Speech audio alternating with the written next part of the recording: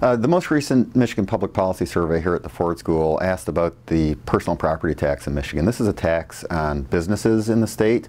It's not on their property in terms of land and buildings, but instead it's on personal property like equipment, furniture, computers, artwork, and so on. We asked local leaders how important it is for their budgets, and what we find is 51% of leaders say the personal property tax is an important source of revenue. That goes up significantly for the state's largest communities. 83% of them say it's important to their funding.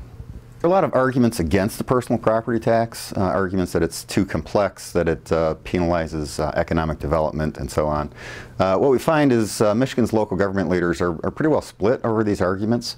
About 42% of them think indeed it's difficult to administer because it's so complex. So there are concerns about it, but at the end of the day, more of these local leaders think that the revenue the tax raises is worth the difficulties that it presents. Overall, about 3/4, 74% of Michigan's local leaders would be okay with eliminating the personal property tax, but only if the revenues are replaced in full. If the state replaces less than the full amount, even if they replace most of it, support drops sharply down to about 44%.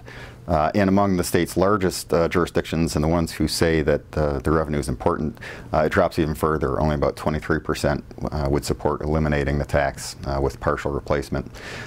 There's concern that the state won't follow through on replacement funding. About 67% of leaders don't trust the state to do that in the long run.